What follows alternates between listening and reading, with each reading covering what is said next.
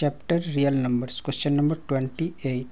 LCM of two numbers is 225 and their HCF is 5. If one number is 25, then find the other number. In this question is given that the LCM of two number is 225 and HCF is 5 and one of the number is 25. So first we write given LCM is equal to 225 and HCF is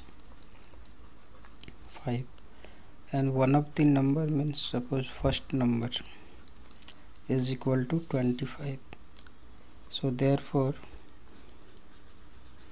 other number is equal to LCM into HCF upon first number.